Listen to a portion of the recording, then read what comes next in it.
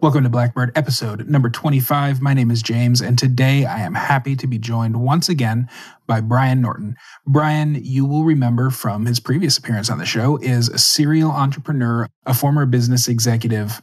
He owns several companies now, including a coffee company, and most importantly, he is very active in the freedom movement in the Pacific Northwest, where he hosts Squatch Fest, and he's got a second weekend coming up, the Squatch Fest Spring Awakening on May 13th through 16th. We will talk about that in the interview, so I won't spoil it for you here. Before we get started, let me tell you once again about Paloma Verde CBD. Carlos and Vanessa Abelar, friends of the show and a former guest on the show, founded Paloma Verde in the San Antonio area as a brick and mortar store, which was shut down by the governor's orders at the beginning of the COVID pandemic. They have landed on their feet, though, and gone fully online. I am a dedicated user of their tincture, which I use to relieve pain in my neck and back area. Also, my partner uses it to help with insomnia.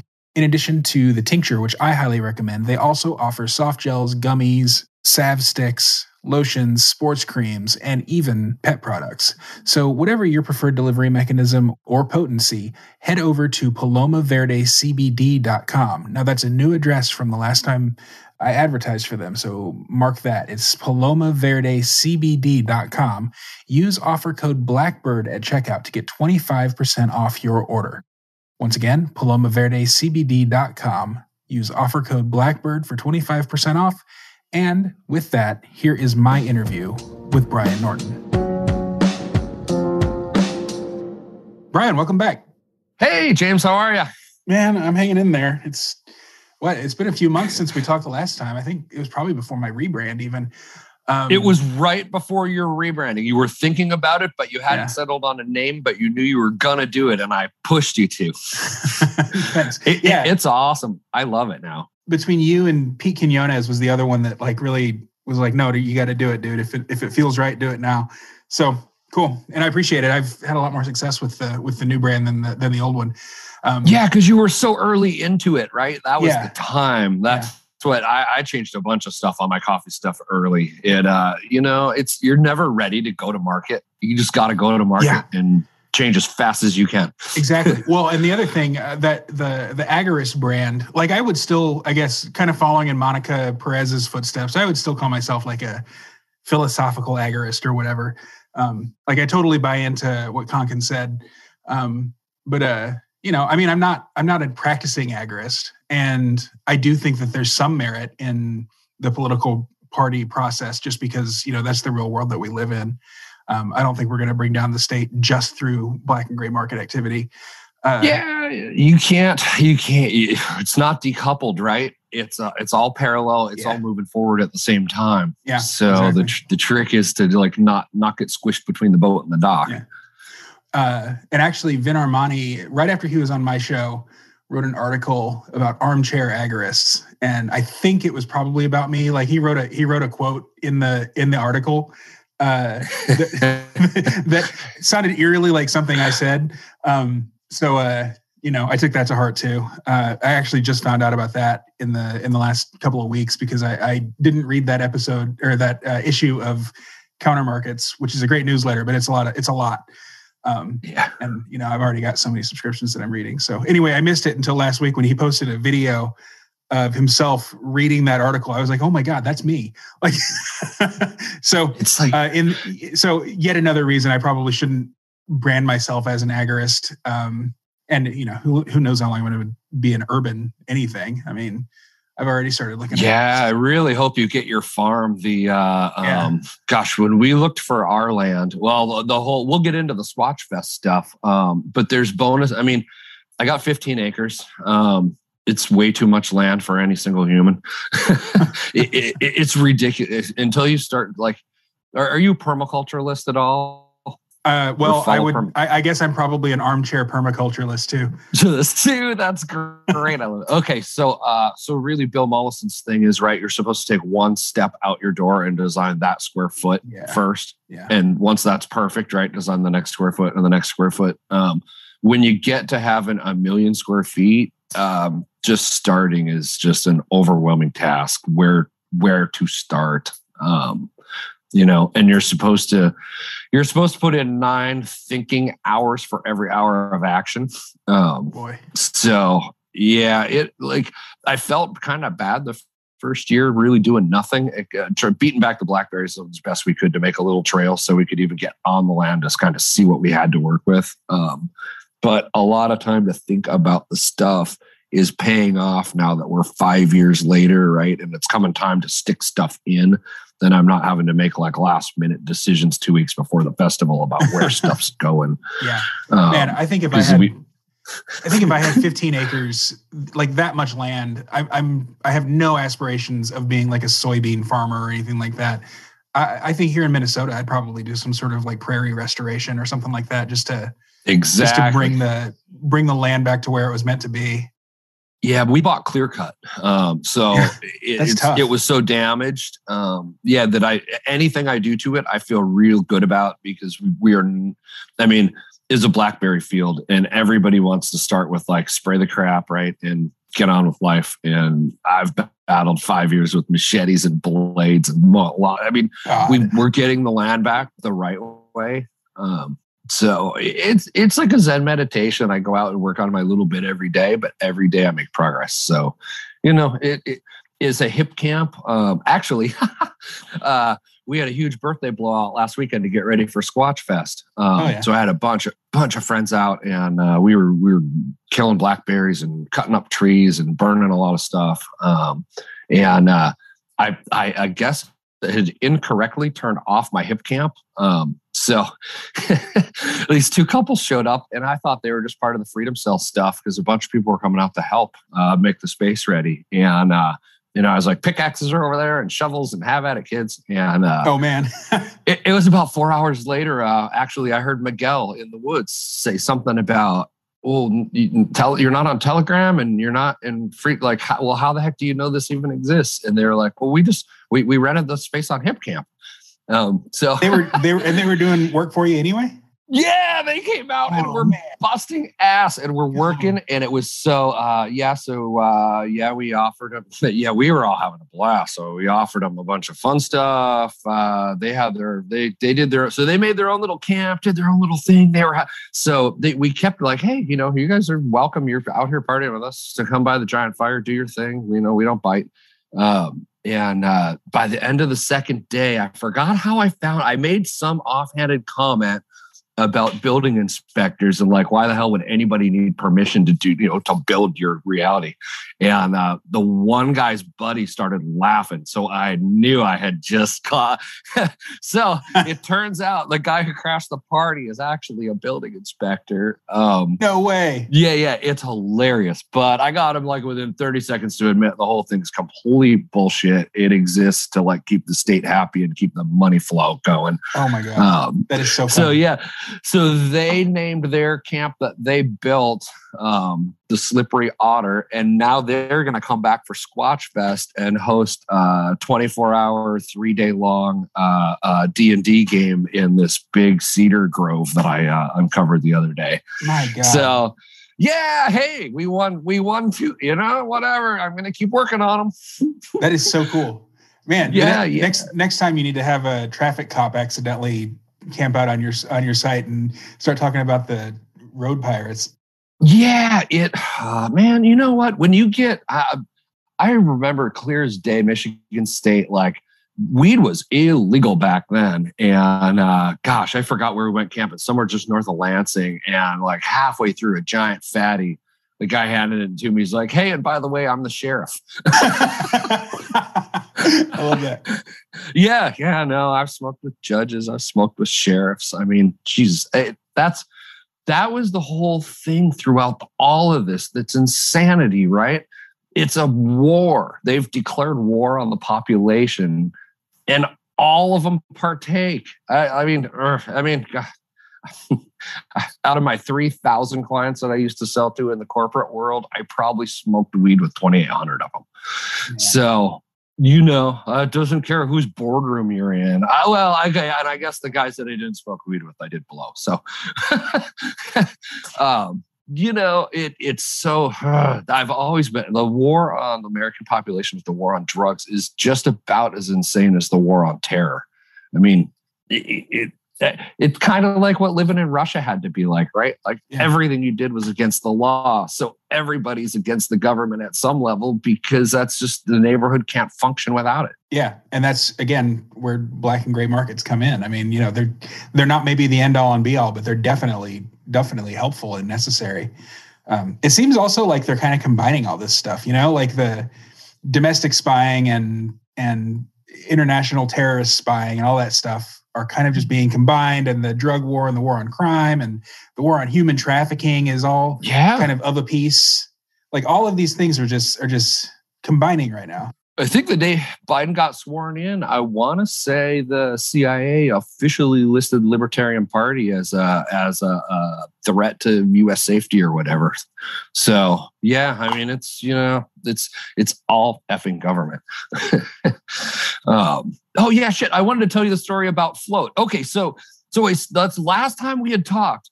I hadn't the idea had not crystallized yet, but it was really close. I was getting there. And right after we talked, so I started this whole thing called the 500 Project. Yeah. So it's a hashtag now, hashtag the 500 Project or hashtag 500 Project. And I paid some artist guys to make a really cool logo. It's a triangle. It says 500 Project, know your farmer producer on the bottom. It's got my farm name on the left, and I forgot what's on the right. My coffee club thing, because that's what my 500 Project is, right? It's kind of off the 1,000 fans, right? Find your 1,000 true fans who never work a day in your life. Yeah. I was like, if you do awesome shit, you don't need 1,000. I mean, really, I penciled the number out. 500 will make my life really nice. I will be able to reorganize the way that I do shipping and creating stuff right onto a timeline that's known because I ship every 15th of the month. The first, last month was the first real month with the club rolling the way it should, and my life was 10 times easier. So it was a 10x getting my life back, probably for a doubling of income so far. So it will allow me to kind of, I've got the Airbnb and the hip camp thing, right? Those are all spun up. I don't have to really do anything for those now except meet people and be friendly. But the coffee thing is a lot of growth left in it. So what I'm doing is this 500 Club. You join, it's either £2 a month or £6 a month or any increment thereof. You just order it on the website. You order one time off the website. That gets you in the club. Then I set up billing however you want. You can get, pay on Visa, MasterCard, debit, yada, yada. I take almost any crypto. I'm open to barters, trades, silver, gold, whatever. I don't care. The whole deal is you're my tribe. You're my 500. I am your coffee bitch. Whatever you need. You need a Zoom call for someone to give a coffee education seminar. You need a brew technology class. I've worked with farming side of it, importation side. So anyway, I could hook people up. I know a ton of the coffee business. I know a ton of people in the coffee business. Miguel needed coffee service for the King County Libertarian Party thing the other day. And since he's one of my 500, when he asked, hell yeah. So that's what you're not just buying coffee from me. You are getting a relationship with the bona fide coffee expert, and I'm your guy. And the cool thing is when we hit 500, that website is going to look totally different. All the coffee stuff goes away, goes behind the lock wall. Then it will just be my farming stuff and the ducks and the open to the public stuff. My coffee people will be my coffee people. I'll start a waiting list. The prices will go up significantly when the waiting list starts. So there's definite benefit for joining the club now. So that was all coming together when we had talked last time, but I didn't have a name for it. I didn't have I had the vision about it. So that all kind of it's come together. The website's built, the click to buy, all the stuff's there. foodforestfarms.com.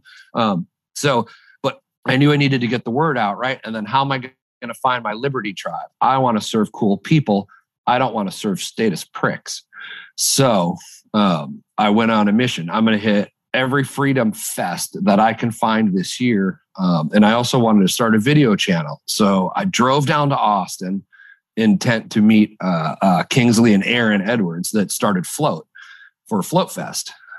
It was awesome. It was a crazy drive. I ended up picking up my dad in Phoenix, who's like a lifelong Republican. He's like 75, just survived cancer. I was like, before you cash it in, you need to see a festival. So all the way from Phoenix to Austin, he kept looking at their website and read their stuff. And he's like, I don't understand. There's no rules. Like, you can vend anything. And I was like, yeah, just wait.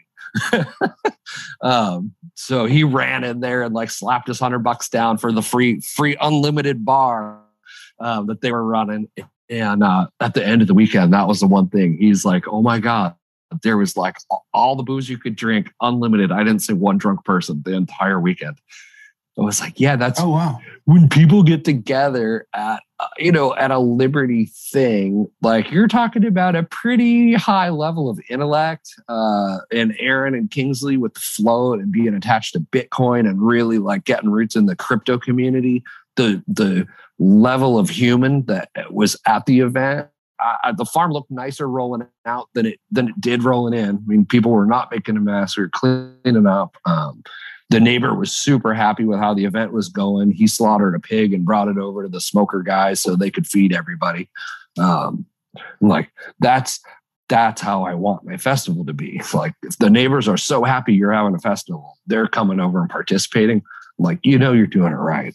The farm was beautiful. So yeah, to be an advertisement for Float Fest, if you don't go next year and you're in the Liberty community, you're crazy. It's an awesome time of year. Austin is great. 150 acre farm. It was like golf course grass. Jeez. And it was so big, we never made it back to the end of I never found the end of the tents. So I went down there intent to set up a super awesome coffee display. So I kind of parked by the front, by the main stage, so I could get everybody on their way to and fro. Aaron and Kingsley came by, awarded us best vendor of the show. That was super fun. And awesome. So then they hooked me up with the Float van guy.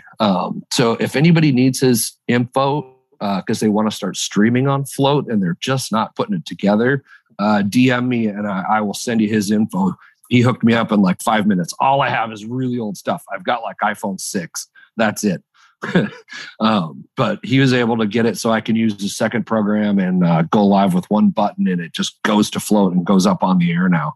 So great. So he's really that it was worth the trip. Totally got hooked up with those guys. Are you able to stream on Float and like other services all at the same time? If you want to pay money. So my rule was I have an iPhone 6 and I'm cheap. I don't pay service fees that are recurring ever. Even though I'm selling a monthly copy program, it's so funny. But so that was limitation. And his IT guy worked it out. Yeah, if I wanted to stream to multiple platforms at once, I could pay for the upgraded streaming thing that he put me with on Streamlabs. So then you could stream to YouTube and Float and whomever else at the same time, probably Twitch and DLive, right? I think you can stream up to, if you pay for the upgraded one, you can stream to 10 different things at once with one button, which is kind of handy. Yeah, sounds like it. I haven't started live streaming yet, but that's probably coming up around the bend, at least for premium subscribers. I was telling you before we started recording, I've decided that if I'm gonna do this podcast thing long term, then I kind of want to be a little more professional about it. And so I've hired Tom Woods and Buck Johnson's audio editor to kind of take over production, because that is the biggest bottleneck for me. But the time that I'm saving with that, I need to make it profitable. Otherwise, I'm just pouring money down the drain for a hobby, and I sure don't want to do that. So the time that I'm saving with audio production, which I hate doing, I'm gonna use for writing and maybe doing live streams and things like that. Bringing on guests, obviously, you will be among the guests for just the support. It's the whole thing, right? Like I love doing content, and I had kicked around doing a show forever. And my one buddy kept talking about being doing the producer thing and learning all that, and he just never got it done. So that's when I scrapped it and was like, "F it, I'm just going to go be a guest on people's show because I have no time or energy to learn that audio stuff at all." Which is really funny now that I'm kind of going around and figuring out all the video stuff. I get it. You know what? When you find something you like, it's not like work because you're just tinkering to figure stuff out to build stuff. And it just happens to be that it can return cash. Yeah, exactly. It's about applying a business thought, though, to everything you do. I wanted to say something about, so management by walking around. Have you ever heard of that as a management theory? No. Oh yeah, that's how the Waltons are. The number one richest family in America, almost. I've experienced. I've been on the receiving end of management by walking around. I guess I don't know the theory behind it though. No, that was an actual class taught at Michigan State back in the 90s. And then it was right when Deming was coming out with Six Sigma, continuous improvement, right? Mm-hmm. So Sam used to jump in the jet, and his like top 5-10 dudes, they would jump on the Gulfstream or whatever and start flying out of Bentonville there. And they would literally just rip around undisclosed any direction Sam wanted to go. And he would just look down with binocs at parking lots till he saw something that interested him. Goodness. They would land that thing, and the whole entourage would go find out what was going on. And that was pretty much from the very beginning. So that whole class was built on his philosophy of Sam Walton management by walking around. Like, by walking around, you will see the outlier that's not right because something's either good or bad, right? But you'll never see that from an office. Like there was one where I forgot. There's all kinds of stories about why he went down to see the stuff and then what he found out. And it was always like, aha, yeah, you would never get that reading rolled up reports from regional people because they would hide all that crap from you. Yeah. Oh God, back in the 2000s, I used to run like 13 pizza restaurants. And it was the same. So I used that philosophy a lot in it. I found out so much stuff by just popping in when they never know where you, and the other thing is, right, with taking statistics, when you pop in and it's a shit show, it's always a shit show. Like, people always have this bias, right? We're like, oh, okay, I just caught them on their bad day, yada, yada. No, right. You didn't. Yeah. Like, you took a sample. It was a bad result. Trust the numbers. If you go to one location and it's a shit show, and you go to the next location and it's all buttoned up, that just means that the manager probably called and let them know you're on your way. Like, yeah. Oh no, I would 100%. When I would roll out of one store, I would drive south, loop around the block, go back the other way, and go to the store to the north. Oh yeah, no, it's a game. Management is all. You know what? It's the beauty of that. That was the funnest part about sales, right? All the suits would try to like think up different compensation plans to like motivate the troops, right? And within 5 minutes of giving it to me, every quarter I would just be like, okay, you understand how you shot yourself in the foot, right? We're all going to stop doing X and do Y now. Well, don't stop doing X. Well, okay. You wrote the plan. Yeah. You might want to talk to the guys that are like executing the plan next time before you like send it out to the troops. At least beta test it. Jeez. Yeah. So, okay, let's see. Oh, so Float Fest. So Aaron, so I went down to, we had pulled off, I think when I first talked to you, Miguel and I had just pulled off Squatch Fest, right? In 6 days after Inslee gave us a stupid lockdown order. And we got like, between 50 and 100 people showed up total. So we went to Float to like, how do we do this? Like, how do we take our festival to the next level? So while I was at Float Fest, well, the year before I was tripping hard one day actually. And I had a vision of like, go back to the music, work with light. And in 2019, I went back the other day and looked up the emails. I had sent emails out after that to people that I know that own lighting companies and are in a pretty good size, other guys in a pretty good sized band. And I offered to apprentice myself for free to both of them. Because I was like, I guess I'm supposed to do light shows or something. Totally not. So at Float Fest, I met DJ Lightspeed. He was camping right behind me. We had an awesome talk. He's totally Liberty DJ. He's down. So we put together a sunrise set out at Float. So if you look on it, we didn't have the floating streaming stuff figured out yet because we hadn't met the float van guy. So if you look on YouTube, DJ Lightspeed, Reboot America, Float Fest, it's a great set. So then I invited him he lives in Jersey. So him and his producer, they're going to fly out to Squatch Fest. So Squatch Fest is arts, music, and learning festival. The first one last November, that was the feedback we got as everybody left, is they wanted more education-y, learning-y, hands-on, group interactive, kind of like make it a workshop thing. So being decentralized and following the float model, we just put it back out and said, okay, there's room for like 10 sub camps, like within the thing. Everybody just claim something. Somebody make something and it's yours. You got the space. So we got the Zaki Trance Dance camp set up. We got the D&D, the Slippery Otter camp set up. There's gal coming out. She's going to do yoga every morning, lead meditation. I think there's a sound bath guy coming. Now we have a musical director. This is all for Squatch Fest 2.0. Squatch Fest. Okay, yeah. And that was the other thing. Everybody decided they wanted to party twice a year. So we're going to have Squatch Fest, the Spring Awakening, and Squatch Fest Harvest Party. Nice. We put this one in May, 6 months apart was about right, but we're thinking it's a little too late in the season for like early spring. So next year we'll move it back to April. So the fall one, we're moving back into the weekend before Halloween.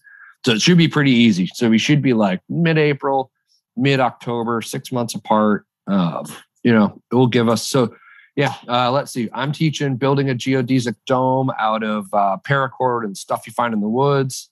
We're going to wrap it with shrink wrap for rapid pallets because, it rains out here. Hey, tell me about that. Tell me what's the utility of a geodesic dome? Oh, geodesic domes. Oh my gosh. You ready? Yeah. Okay. The thing is, Fuller. Real quick. So Adam versus the man guy. I forgot his last name. Yeah. Yeah. I know. I voted for him for president last year. What the hell? Kokesh. Yeah. Thank you. Yeah. I guess he has like a geodesic dome company, and I have no idea. Like what are they used for? Why? I've seen him in the social distancing regime. Like some restaurants had him out on their patios to keep people warm. Yeah. Okay. So a geodesic dome was basically, I think the first person who really put it on the map as an architect was Buckminster Fuller. It uses the least amount of building materials per cubic foot on a roof, right? Because you don't think about 4 walls in a roof. You got 5 walls, right? A dome kind of, you're doing this, you're roofing the same thing with about 5/8 the amount of material. Domes, as you push down harder on the top of them, their structure holds itself up. It gets stronger the more force you apply to it, right? So like a cube, you start applying like force sideways on a corner hard, like a tornado thing or a big tree falling on it. Right? And it makes the box go wonky, right, until it collapses. Domes actually get stronger the more weight you put on them until they collapse. You can, back in the 70s, they were like inflating like air balloons, like canvas and stuff, right? And then like chicken wiring up against that and then stuccoing. Have you heard of foamcrete now? No, that sounds great. Oh my God. Okay. So yeah. Strong and well insulated. I'm giving you all kinds of stuff to YouTube. Yeah. So if like 2 inches of foamcrete, you can have a blowtorch, welding torch on one side and have your hand on the other just fine. The heat won't transfer. So it's just concrete that they've put through high pressure tubing with a little bit of dish soap and water. So it makes viscosity in the concrete, right? So now you've got all these air voids.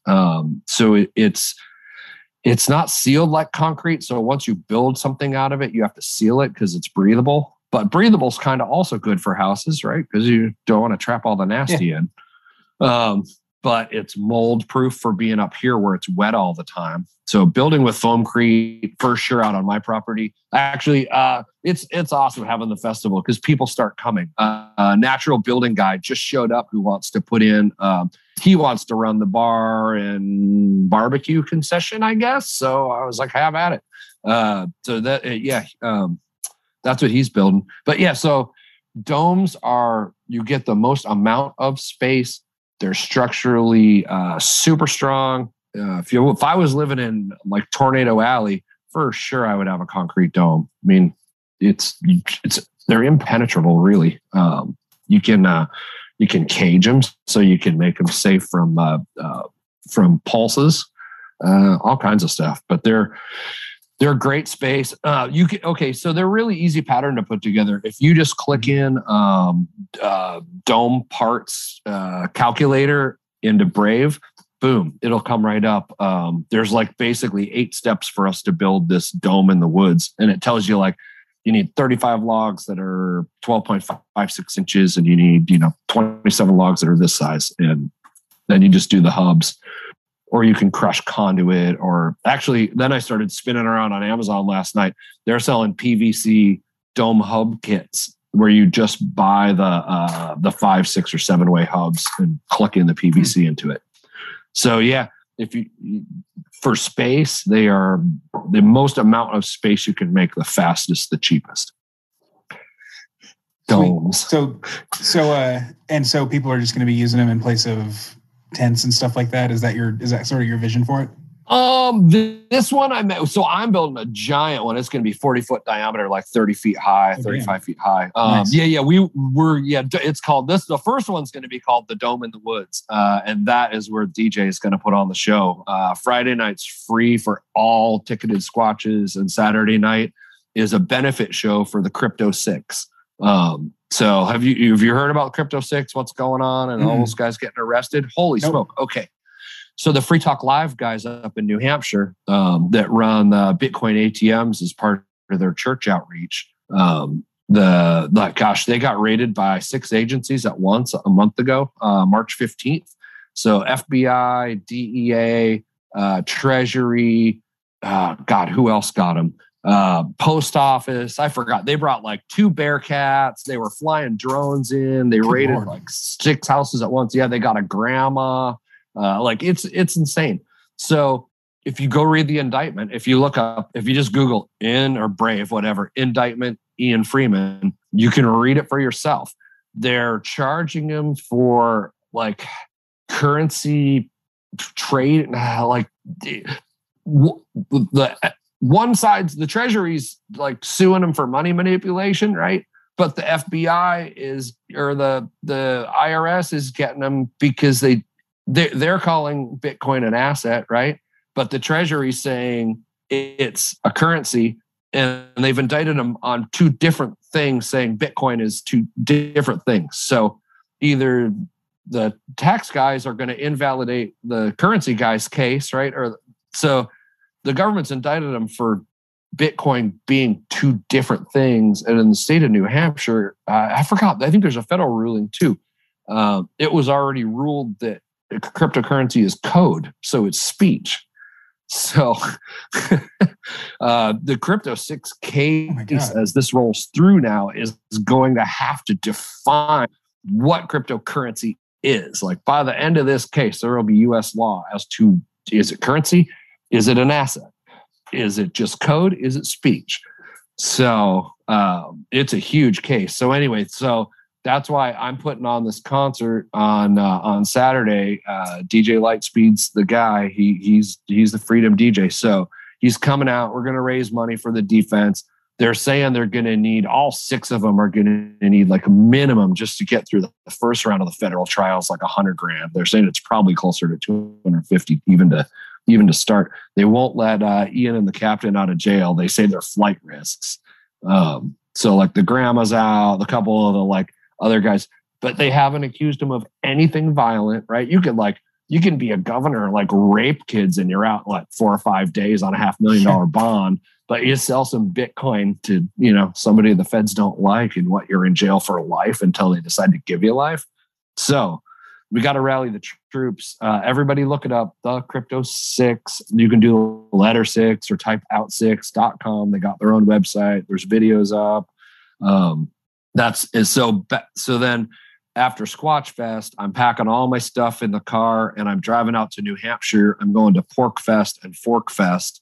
Pork Fest starts the night of the summer solstice. Woohoo! June 21st. So we're going to roll hard on the 21st, and then I'll open the coffee shop up for business as soon as I wake up on the 22nd, and we'll be on for 14 days. So I'm having DJ Lightspeed out again to Pork Fest and Fork Fest on Thursday the 24th. We're having a show for Pork Fest, and I think it's like 10 to 1. Tickets are for sale on foodforestfarms.com. If you just tab to the DJ Lightspeed 2021 tour, instructions are there. That campground, I found out this morning, is sold out. That campground holds 4,000 people. Which campground is this? Rogers Campground for Pork Fest in New Hampshire. For Pork Fest, okay. Yeah, so sold out. What's Fork Fest? I haven't heard of that one. Okay, so when Bitcoin forked like 5 years ago, yeah, people at Pork Fest got tired of like having to have tickets, having to have rules, having to have vendor fees, having to sign up, having to get permission. So the guys from Free Talk Live started Fork Fest. They forked off and said, fork you. And there they go. So I am actually going to be there the whole entire time. I haven't paid any money to the Pork Fest people. I'm not officially a Pork Fest vendor, although I got the best spot in the entire campground because I sweet talked the hippie chick at the front desk. So if you're going to go to the big fat swimming pool by the fanciness, I'm right there. So I am not officially attending Pork Fest as a Pork Fest attendee. I'm calling it my adventure, the Fork Fest adventure. I'm just happen to be there the whole time. So we'll see if it hurts coffee sales or helps, I guess, huh? We'll see if the libertarians are like really for free markets or kind of controlled markets. Man, we will see. The adventure continues. So that's my whole mission, right? So I'm just going out, and my 500, I want to know their name, where they live, what they do, how many kids they got, dogs, cats, whatever. You're my people. So I'm going to go serve coffee with you, make you breakfast burrito, or chat it up, argue a bit, fight some, and then whatever. Hopefully you join the tribe.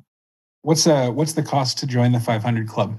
It's a monthly coffee club, right? So if you get 2 pounds, it's $34, which is $17. If you go down to the old Starbucks over there, I think you're going to find their single origin organic fair trade is probably $18. So I'd say I'm $1 less, and a human roasted the coffee on an analog roaster and actually watched it. It's not a minimum wage kid running a 10,000 batch continuous Probat who literally presses the green button and stands back as the computer just spits shit out all day. I mean, yeah, they source good coffee. No, they put no care into roasting it. Yeah. So for $1 less, that's why the biggest criticism of Starbucks is that it tastes burnt, and that's probably why, huh? Yes, I would beg people, go to my website and click on the coffee info tab and scroll down just past the crap for sale and go read my it's like 2 or 3 pages, but it's why the difference between a drum roasted coffee and an air roasted coffee. What's the difference between a conductive and a convective roast? And what do you not get when you don't have to brew through charcoal? Right? It means you're not putting acids and bitters in your cup intentionally. So when they're not there, you don't have to taste around them to taste the delicate, nice coffee. So it's a whole other way to roast. I worked for the largest air roaster in America when I was in my coffee suit and tie days. But it's almost impossible to pull off because the largest amount of air roaster, like the biggest air roaster in the world, is 160 pounds because of the physics of physically lifting the weight of the beans and trying to keep the airstream hot enough to keep you in the roast area versus the baking area. I mean, we tried. But so it means you need a Costco-sized warehouse with like hundreds of roasters working, right? And roasters are super expensive. And now they all got to be computer interlinked. So now you're back to like not a human roasting your coffee, right? It's a computer that's got to fail off the curve before the computer can fix it, get it back on, right? When I'm roasting, I'm a smart human. I can keep the roasting thing on the curve because I can anticipate things happening in the future that the computer has to wait till the failure happens to get back onto it. That's why human roasted, hand roasted coffee is the shit. I think we talked to Nicole Sauce about drum roasting too.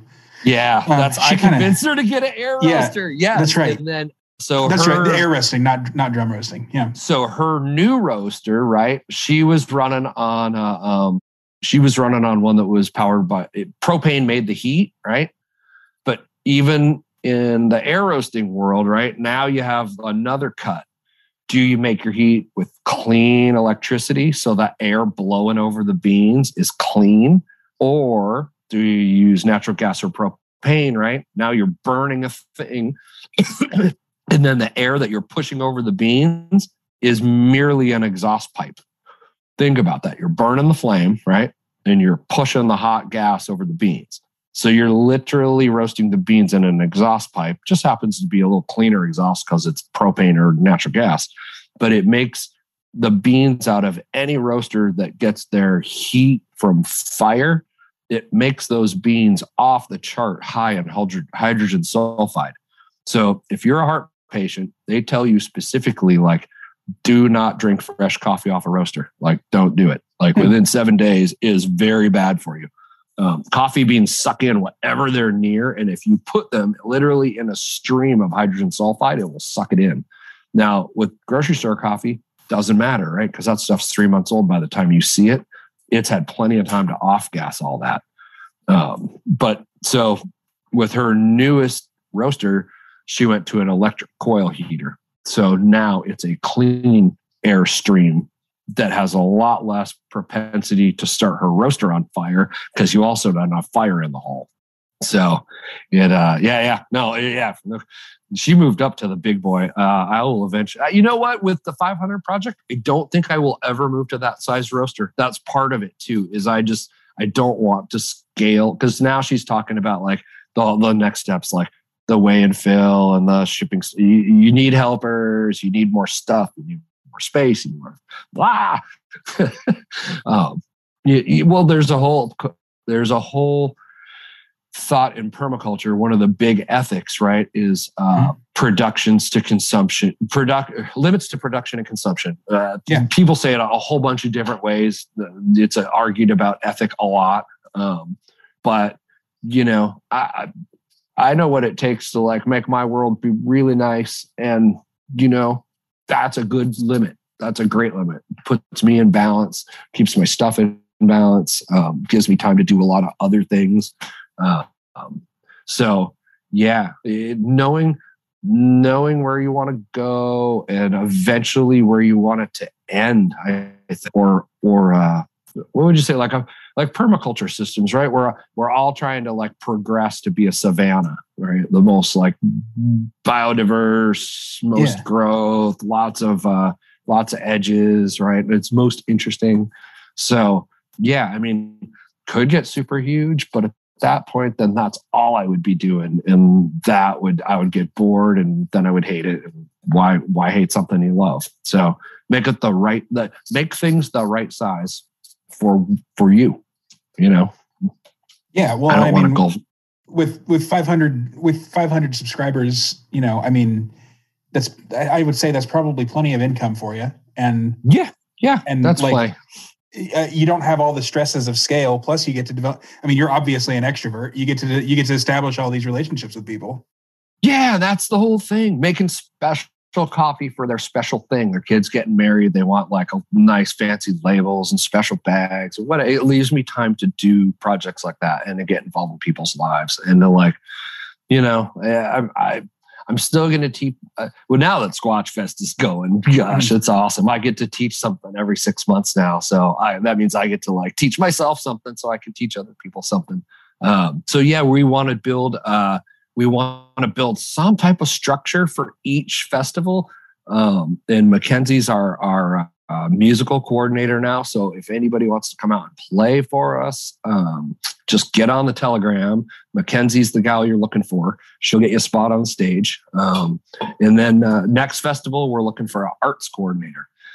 So I would like to build something real, like some artifact of art of something that we can have on the property after each festival.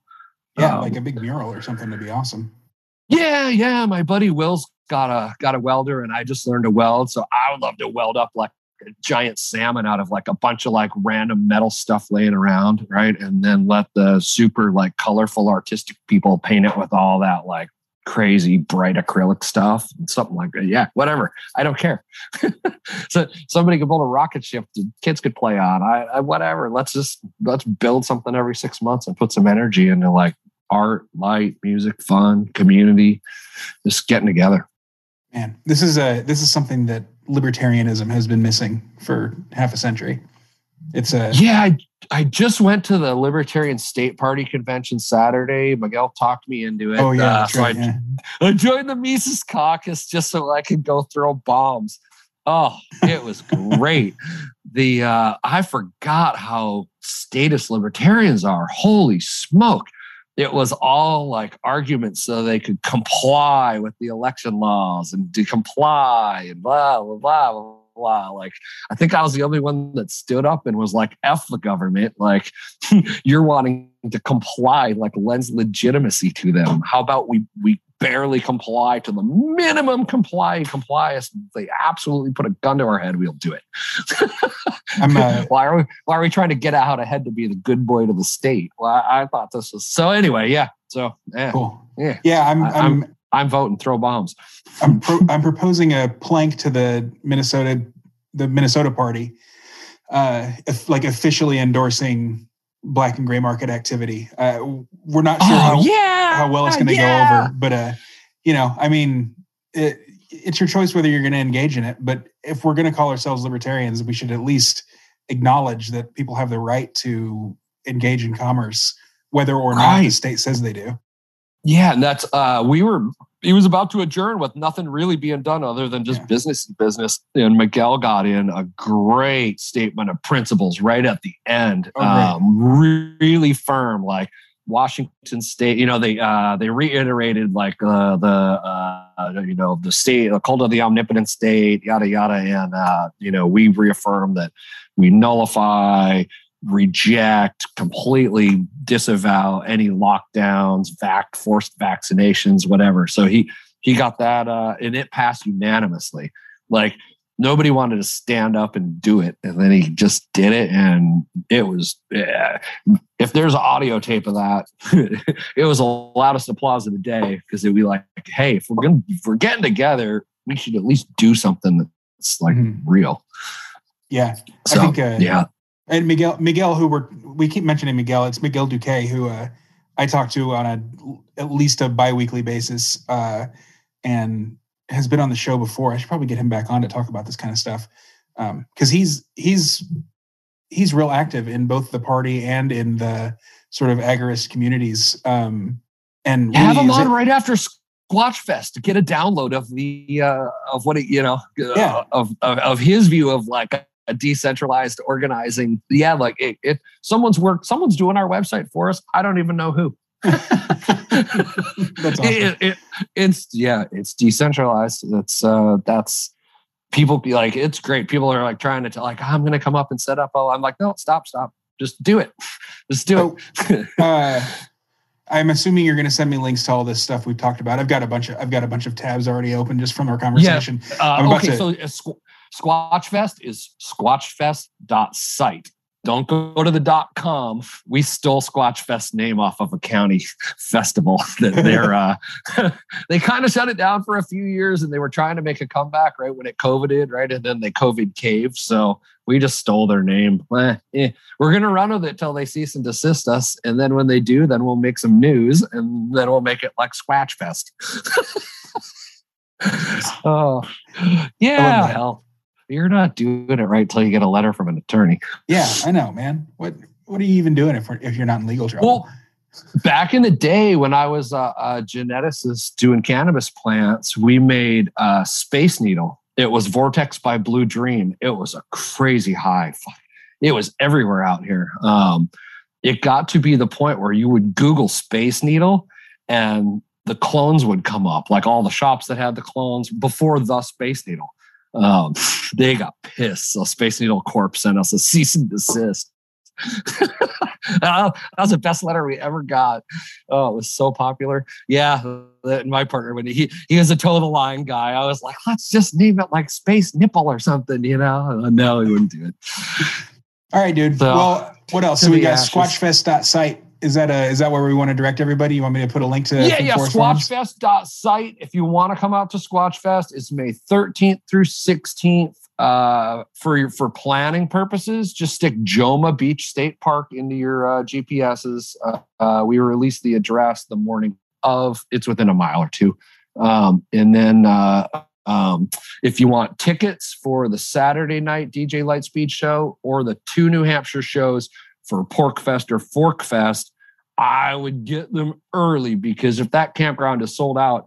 So we rented the Disco Dome out there from that crypto company. So it comes with professional lighting and sound and all that. So all we got to do is move in the DJ gear. But we're only selling 150 tickets to both of those shows, and that campground holds 4,000. So I would say get them sooner than later.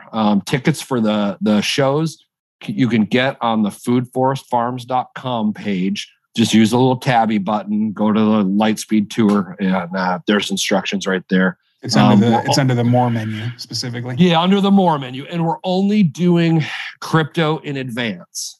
So if you pay with crypto, you can buy in advance. If you're gotta pay with the old-fashioned way, you might not get a ticket. Is what it is. You know what I mean? We got to push the future a little bit. So roll the dice, try to pay with cash, or figure out some basic crypto, because you should anyway. And it's super easy, y'all. If you're not paying, even Jose, who may or may not be listening to this, man, last time we talked, he was just so scared of getting on even like Coinbase. Like, dude, come on, just do it. You got your little kitty side hustle. Throw some money in it.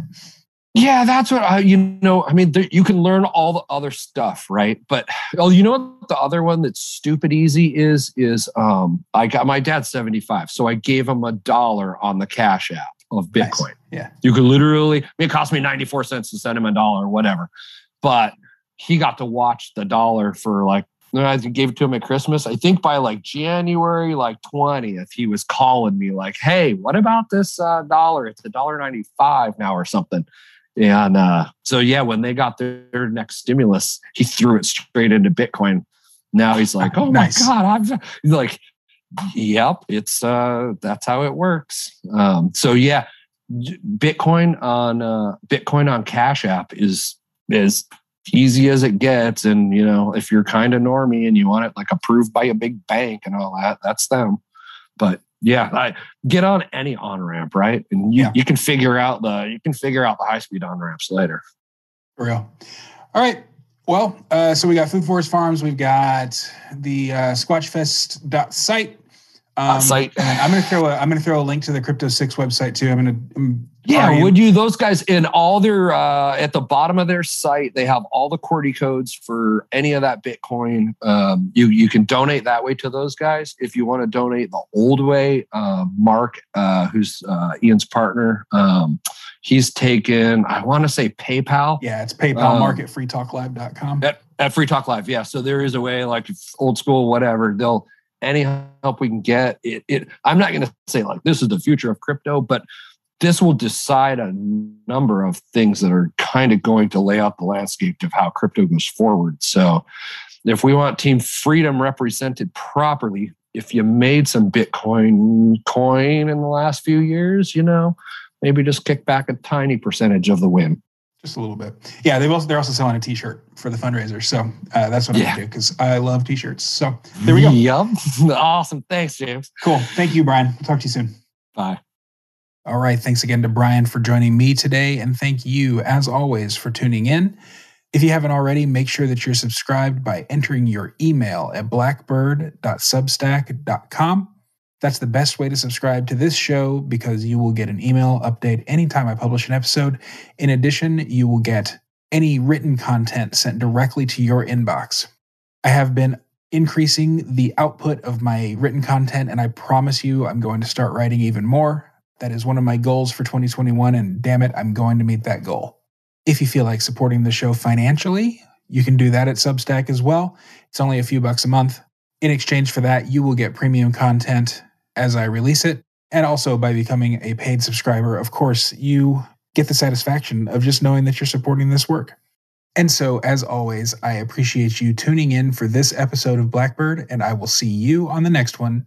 Until then, live free.